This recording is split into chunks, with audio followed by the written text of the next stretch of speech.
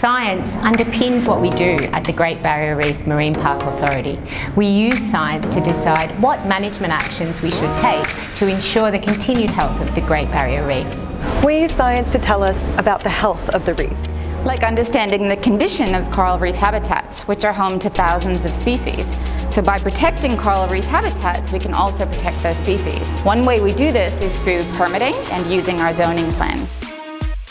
We use science to improve our management programs.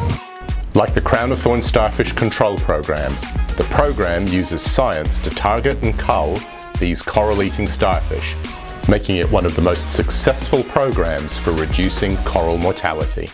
We use science to investigate what quality of water supports a healthy ecosystem.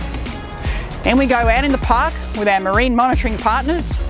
We look to see where water quality is good and where it's poor, why it's poor, and what its effect is on the corals and seagrass in our system.